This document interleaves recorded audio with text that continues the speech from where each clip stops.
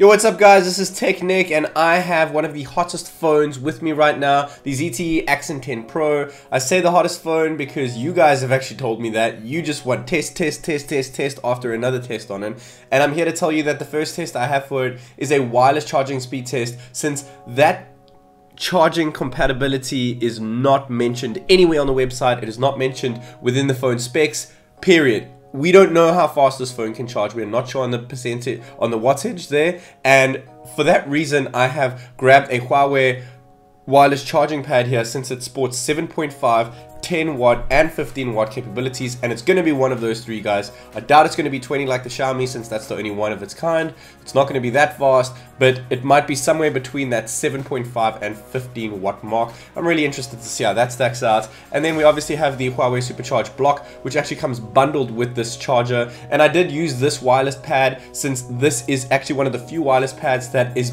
said to be compatible with the ZTE Axon 10 Pro, when many of them are not. I'm also using the respective USB Type-C cable that comes along with the wireless charging pad. Guys, this is an awesome phone. I'm really excited to see how it does, and without further ado, let's go.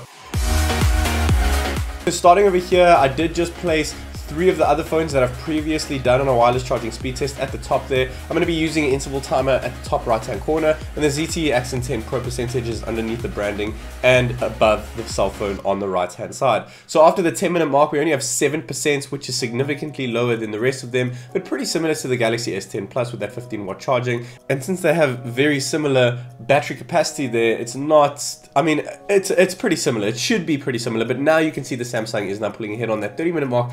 15% in 30 minutes, guys. I think the only one that is actually useful here is the Xiaomi with 42%, but it does have a much smaller battery than the rest of these guys at just 3,300 milliamperes, where the rest of them have 4,000 or over 4,000 milliamperes. And you can see that the P30 Pros was using the exact same charger over here, and yet it's doing 12% better on that 40-minute mark as opposed to the ZTE Axon 10 Pro. And I'm starting to pick up a trend that this is one of the reasons that they didn't advertise wireless charging on the Axon 10 Pro as much as they would have liked. I mean, if you have great wireless charging, you kind of mention it in every moment that you get, because wireless charging is an awesome thing to have on a phone, especially on a budget phone such as the Axon 10 Pro, which is cheaper than pretty much all of these phones except for the Xiaomi Mi 9. And it has absolutely everything in, from waterproofing, micro SD card support, curved OLED display or AMOLED display, and dual sounding DTS:X speakers. And on that hour and 30-minute mark, we have 46%, so I guess in an hour and a half you can get about 50%. But then again, the Galaxy S10 is 13% ahead here. The Xiaomi then clocked off at an hour and 37 minutes, guys, from 0 to 100. We don't even have halfway on the Axon 10 Pro, which is not great, but I mean, I do understand it does have a bigger battery, and there is a lot of features in this phone that you don't get with the Xiaomi. It is truly a flagship killer, but I don't know, I mean, I guess you wouldn't buy this phone for wireless charging if you were to ask me at these speeds, but at least it's there if you want it. If you go to a mate's house, he has a wireless charger, you need to rest your phone down somewhere, you may as well charge it up a little bit. P30 Pro knocked off there with 2 hours and 14 minutes, and the ZTE Axon 10 Pro is still on 61%. And then on the 2 hour 30-minute mark, we have a 20% slower than the Samsung Galaxy S10 Plus with the same charging capabilities, which makes me think that this is around a 7.5 watt charging capabilities within the Axon 10 Pro.